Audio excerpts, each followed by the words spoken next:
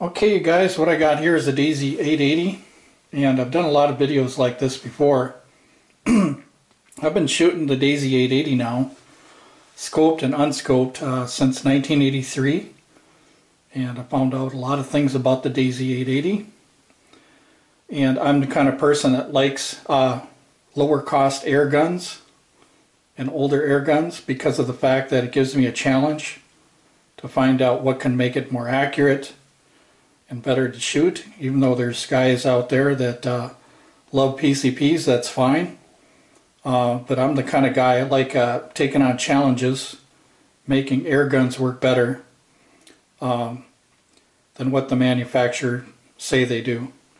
For instance, some manufacturers and even Pyramyd Air might give certain air rifles an accuracy rating, but you'll find out that when you try different pellets and different procedures, you can actually get more accuracy out of the rifle than you thought. And it's important for any air rifle to get a good break-in period and practice good maintenance and taking care of your rifle.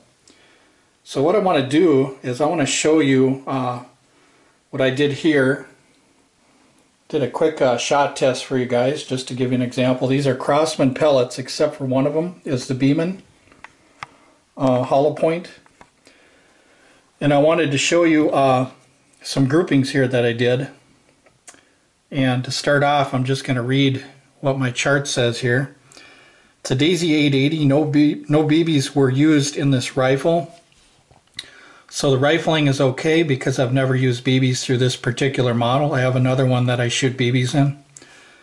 And it was done bench rest 15 yards, 10 shots for each group, and we're pumping it up 4 times. A lot of people ask why 10 shots. The reason for 10 shots is because simply fouling time, which means when you clean a barrel, the first few shots that go through the barrel, the pellet's getting used to the barrel. So you might have some wild flyers and stuff like that until the pellet gets seated and lands in the grooves. So it feels home there, you know what I mean? So you have to fire quite a few pellets to get the barrel conditioned, you know, so that it's ready to be more accurate. But what we got here is, I'll read off the pellets here, it's 7.4 grain. This is a Crosman pointed pellet. You can see from here to here, 80% of the shots out of the 10 shot group is 1.5 inches. Number 2 is the 10.5 grain Crosman heavy. We got a 1 inch group. 80% of the shots fit within that 1 inch. And let's see, 7.9 grain. This is a Crosman hollow point. This one, it's 750 for the grouping, and that was 70% of the shots. And then over here, we got a nice pellet that's very inexpensive, actually under a penny once you order several boxes of it. The 7.2 grain Beeman hollow point here. This pellet's been around for quite a long time. 80%, we got a group of 1/2 inch right here, 0.500. And this procedure that I did before I started is I oiled the pad and cleared it out, what I mean by that is I oil it and then I dry fire it several times, and then I clean the barrel. Cleaning before each pellet, that means that whenever you do a new pellet, you want to clean the barrel and start off fresh again. Equal time with each pump. That's when you're pumping the rifle, you're pumping it with the same cadence. You're not pumping it really fast, but you're pumping it a little slower to give the air time to rush in there so that you have equal amounts of pressure for each pump. If you pump the Daisy 80 too fast, what you're doing is you're not allowing the air enough time to get down in there. So what'll happen is your shots are going to be a little different because of the fact that you don't have equal pressure. So after doing all this, for many years, Crosman pellets and Gamma pellets to me have not been the most accurate pellets because of quality control and seams and weight issues, but they're still good for some things. For example, since about 1983, since I've been shooting these, I evaluated what I thought was a decent pellet for the Daisy 880. At 25 yards, if you do a 5-shot group at 1 inch, it's excellent. 1.5 inches is good. 2 inches and 2 inches or higher, that's the time when you want to switch pellets and find out if you got a better pellet. So that's my evaluation for the Daisy 880. Now, if you get 1/2 inch for 5 shots, that's really lucky, but normally you're going to get 1 inch at 25 yards for being pretty much one of its best all-time averages if you got a really good pellet for 5 shots. Now, a 10-shot group is going to be different. You got more pellets, you got more chances to have flyers, stuff like that. So after getting all this data down here, there's a couple other things you guys need to know too. For example, here's the velocities right here. I don't know if you can see that. 7.2 grain, which is the beam and hollow point here. And then the 10.5 grain, that's the Crosman Heavy. Here's the velocity at 4 pumps. Here's velocity at 10. And right here is its time to 25 yards and its time to 100 yards. If you notice, the lighter pellet gets to 25 yards a lot quicker in tenths of a second. That's what this is here, than the heavier one. But what's true with most pellets is generally heavier pellets that have a better ballistic coefficient usually end up getting at the target quicker at some time. And in this case, at 100 yards, the 10.5 grain pellet is getting there in 6/10 of a second. And the lighter pellet's getting there at 7/10 of a second. So that just goes to prove that, yes, light pellets are fast, but they're not fast throughout the whole trajectory. The heavier pellets catch up. You can see right here that this one caught up to the lighter pellet. And also the energy, because of the ballistic coefficient of the 10.5, at about 55 yards it'll have 5 foot-pounds of energy, whereas the 7.2 will have half that energy. So if you're hunting squirrels or whatever, you get an idea of what your energy is going to be for that. So after predicting, or after looking at these groups here, we can kind of predict what kind of groupings we're going to get if all the variables are right.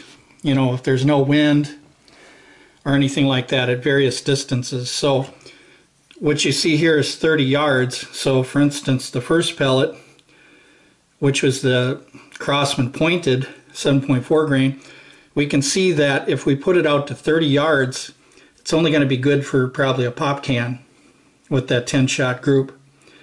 So you can still, like I'm saying with Crosman pellets, you can still shoot cans out to 25-30 yards and even further, but you're not going to get all 10 of them at longer distances. You might get a lucky shot here and there, but I believe in a 10-shot group though to verify accuracy for the most part. Pellet number 2, 2-inch groups at 30 yards. That would be the Crosman Heavy. So at 30 yards, 2 inches, you could probably get in some good hunting and be somewhat accurate at hunting at 30 yards, given, you know, if all these factors are right here. Number 3, 1.5 inches, that would be the Crosman hollow point here, which did a little bit better. And this is a favorite for most Crosman guys, including myself. If I was going to choose Crosman pellets, this one here is generally doing better than most of them. That's why they sell so much of them. But you look here, number 3, we can expect 1.5 inch groups at 30 yards. And then if we look at number 4,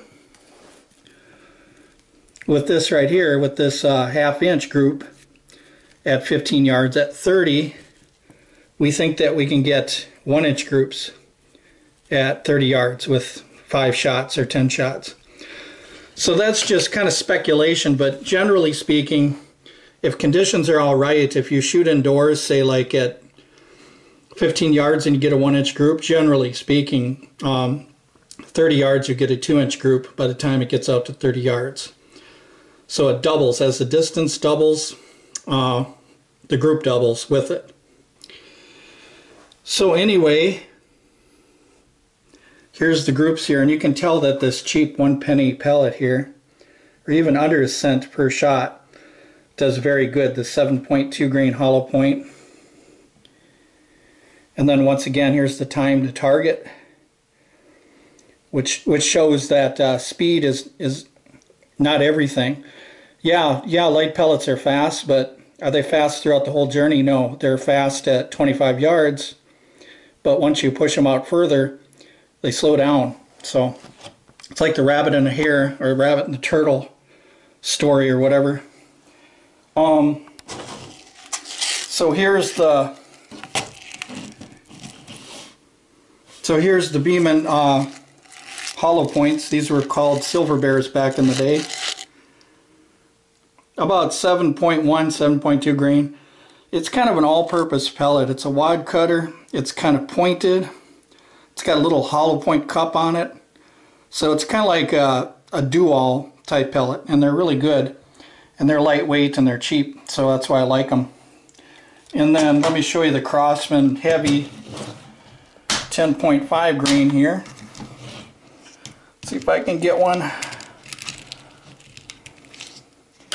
Get a couple in my hand maybe and show you. There you go, take my fingerprints and find out who I am. No, just kidding.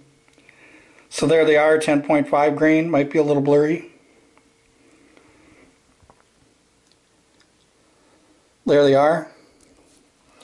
And because they're long and heavy, they do got a little more stability at longer ranges too, so that's something to consider. But after several decades of shooting something, you always learn something new, and I've learned a lot of things new, but one thing that's true is anytime it comes to accuracy, just shooting 3 shots isn't proving nothing really. What you have to do with every air rifle, what I suggest doing, I know it sounds kind of crazy and expensive, what I would do with every air rifle is shoot all the pellets in the tin before you start making judgments on the accuracy of a pellet. Because what we could do is we could take this test all over again. We could have different results, mainly for Crosman, because the batches are so different. You'll get one batch that's good and another batch that's kind of crummy, so you have to do a lot of shooting with pellets. 5 sets of, 10 sets of 5 or a few sets of 10, and just keep doing it and keep track of your sheets.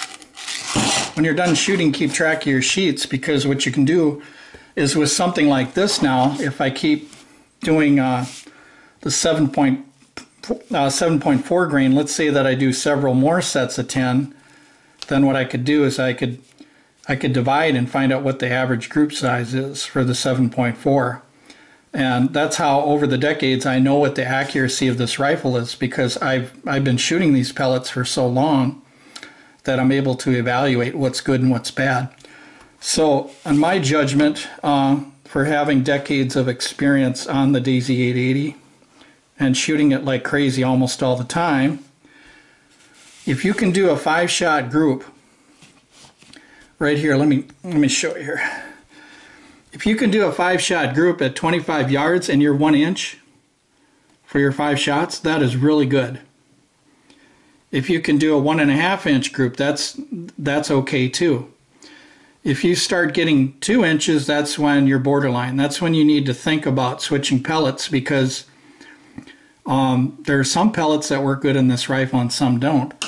And one of the reasons why is because the Daisy 880, it's a great rifle. The only problem with it is the barrel needs to be rifled a little bit better. It's got what they call the shallow land and groove style rifling, which is pretty much just a quick rifling just to get it off the floor, and so it can be sold for a low price. But if this Daisy 880, if they put in a really, really good rifled barrel, and even if they asked for more money, it would be a very, very accurate air rifle. But the problem with the barrel is a lot of pellets that fit inside this barrel might be kind of undersized. So when they go inside the barrel, the lands and the grooves aren't digging into the pellet to make it spin like it should. And with the twist rate in this rifle, there should be no problem getting accuracy as long as you have deeper lands and grooves. And the bore being sufficient so that it can grab that pellet. And one of the reasons why the Daisy Field right here comes out to be one of the worst Crosman pellets is because of the simple fact that the head of the pellet is sometimes undersized, so it's not grabbing the lands and the grooves like the heavier, thicker pellets are. So some pellets are wide and at the head and some are narrow. And you can tell if you compared like a long, heavy, round nose 10.5 Crosman with a field pellet. I'll show you here what they look like. You can tell the difference right there if you look at the head of the pointed pellet there. Now, typically what happens with that is if you check it out on a like a used barrel, it doesn't fit that tight, whereas the other one next to it, the 10.5, fits really tight. That's because the head, the front of the pellet, and the skirt, which is the back of the pellet, grab that rifling. Whereas the other one, this field pellet, this Crosman here, what happens with this is, yes, the skirt kind of grabs a little bit, but the front of the pellet doesn't really dig into lands and grooves enough to get that twist. So essentially what you're doing with the Daisy 880 on some pellets is you're shooting a smooth bore because the pellet isn't getting spin because it doesn't have that rifling to spin it. So that's one of the things you guys have to understand about how rifling works. It's not that the air rifle's bad, it's the fact that it needs a better barrel. And some guys were saying, well, free float it, oh, it's so much better, it's going to be more accurate if you free float it. Well, that's not true, because back in 1982 or 83, I actually had one that I free floated, which means I took off this shroud here and I started shooting it just with the barrel. And yeah, temporarily, yeah, you won't have any problems, but there's one problem with it that you guys need to know, is that the barrel is just too thin and it's too small. It doesn't have any thickness around it. So every time you pump the rifle, that barrel's going like this. It's vibrating, and every time it vibrates, it gets a little more loose right here when it's free floated. Now, if it was free floated where it had a thicker barrel, that's fine. But the problem is you can't just free float it just with the barrel and expect it to be accurate or better accuracy for a long period of time. That's not true. It gets worse, actually. The accuracy gets worse free floating it. So if you're going to free float it, you got to do it the right way. And even if you did free float it, like I did back then, I didn't really notice a whole lot of gain, really, in accuracy. As a matter of fact, sometimes I thought it was more accurate just the way it is now. So if you're going to prove something, you need lots of evidence. You can't just fire 3 shots and say, oh, the free floated works better. No, it doesn't work like that. You got to fire hundreds and hundreds of shots. And even if you did, that barrel is going to be wobbling around, and at some point it's not going to be stable like it was, and it's going to start getting slack in it, and then it's going to be inaccurate. So forget the free float concept with the Daisy 880. Just keep it as it is. Some guys talk about vibration in the barrel. Now that's true. If you take apart the Daisy 880 right here, if it isn't tight in here where the barrel fits, it can move around a little bit. You want to make sure that there's no play, and you can tell if there's play is when you start pumping it and you hear vibration right here where the barrel's going back and forth. That's not good. That's going to make it inaccurate. This one here is nice and tight. It's fit good. There's no play, whereas some other Daisy 880s, when you pick them up, the older ones, and you pump them, you can hear the noise in there. That means that barrel, somebody took apart the front notch here, and when they put it back on, they spread open the metal around here so much that what it did is it allowed play for the barrel to move back and forth. So if you're going to take this apart, you got to know what you're doing. You want to make sure when you take this apart and put it back, that you're not loosening up tolerances in there. You want to make sure that it goes back nice and tight so it's not loose. So yeah, there's a lot of different things I can talk to you about the Daisy 880. Like for instance, when you're loading pellets, single shot, you don't want to load pellets fast, because what happens is if you drop a pellet in there and throw that bolt forward real quick, what you're doing is you're chipping the side of the pellet, and you don't want to do that. You don't want to chip the side of the pellet. You want to make sure that you angle the rifle this way so it fits real nice inside there, and then gently push the bolt forward. You don't want to slam it forward real hard, because what you're doing is you're chipping the side of the pellet, and that's going to cause accuracy problems that you didn't even realize. So that's one accuracy tip. The other accuracy tip is when you're pumping, you want to make sure you pump with the same cadence. So if you're going to pump at this speed, which is the best, you want to keep that same cadence. You don't want to just take that pump and go like this, like some people. Start clapping that thing. It's not going to do any good, because you're not allowing the air to get inside the chamber. Natural air pressure is 14.5 pounds, I think, natural air pressure, or something like that, depending on what your altitude is. What that means is that there's pressure that wants to get in here once you open this up and the valve's open. But if you slam it too quickly, you're not allowing the air to fill up in here. So pumping it fast, what I'm saying is when you pump it up fast, what you're doing is you're not getting an equal amount of air pressure in here. And when you have unequal amounts of air pressure, every shot is going to be affected by that. So let's say if you had 650 feet per second for one pellet and you had 600 for the other, well, that's a big difference. So, 50 feet per second, that's a big difference. At 50 yards or even 25 yards, you're going to notice one of the pellets is going to be high and one's going to be low.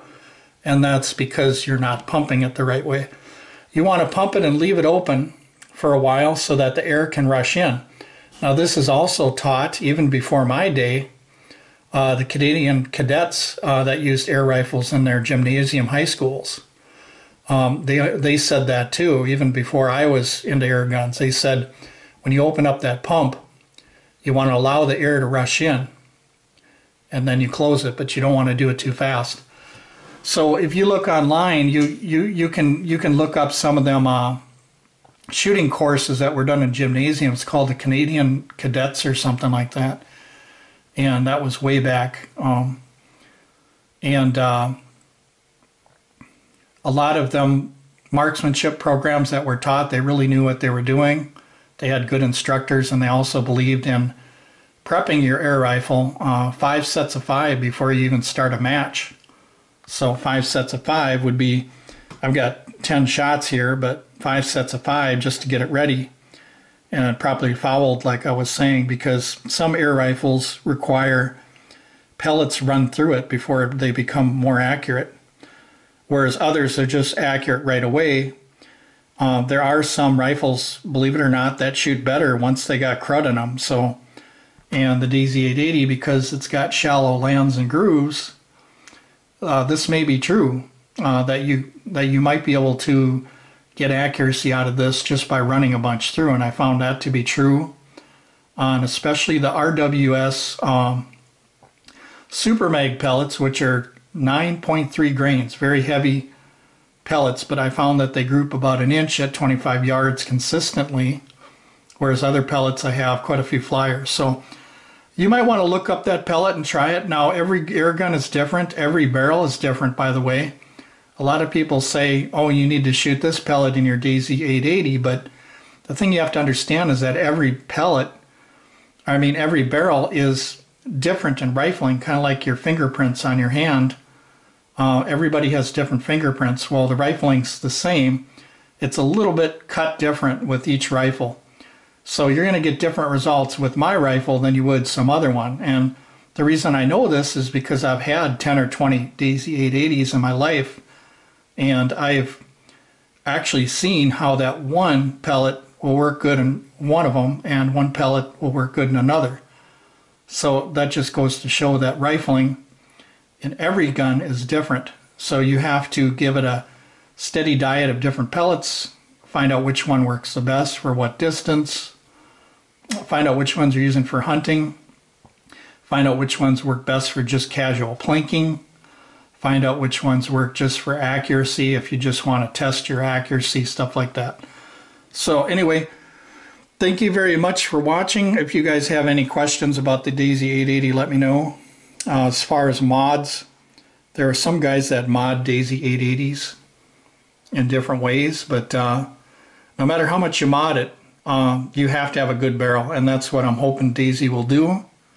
I'm hoping that they'll maybe give it a better rifled barrel, and then these are going to sell really quick, especially if they're doing under 1/2 inch at 15 yards. That would be amazing, because if you do a 1/4 inch at 15 yards, you're keeping up with PCPs, pre-charged pneumatic air rifles, so with some of the accuracy that they get.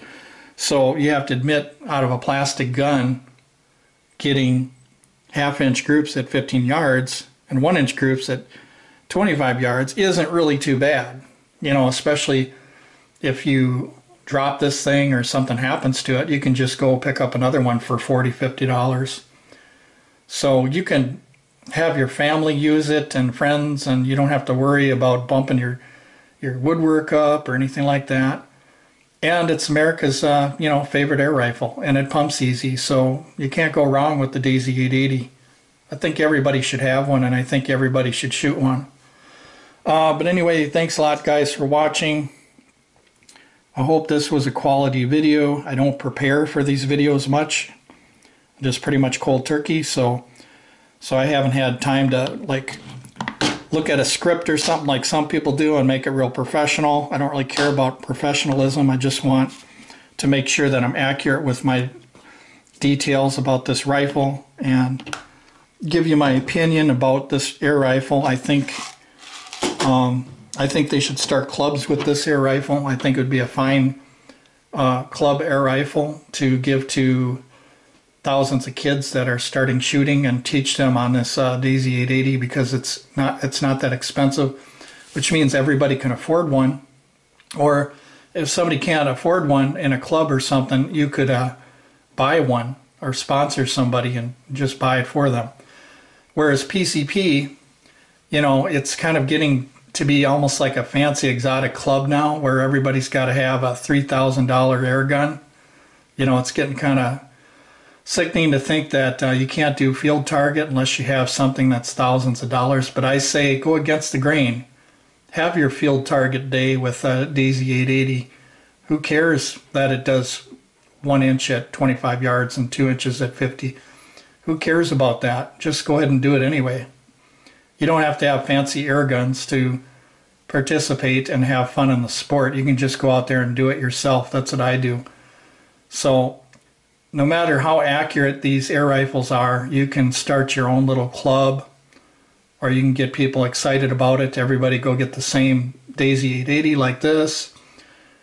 Even if you're just putting on a 4x32 scope, if you bought 3 or 4 of them, you could challenge each other and have fun with field target shooting. So you can buy them targets that reset with the string and stuff like that. You can go out and have everybody challenge each other. So it'd be really fun, and it's not going to cost you $10,000, $20,000 for all these air rifles. My opinion, rather than getting a fancy PCP rifle, I would rather go out and buy a good 17 HMR, which I do have a couple of 17 HMR rifles, or a deer rifle or something like that. I don't believe in spending thousands of dollars on an air rifle, especially when you got to drag around all them tanks and stuff like that. You know, you got to have a high air pressure tank, and then you got to have these seals, and then if a seal goes out, you know, there's not much support with PCP air rifles out there that I know of. And I know a lot of people that have told me that once the company sells you something, yeah, for a few years they'll support you, but then after a while, you got that nice air rifle, you got no way to get seals, you got no way to get parts.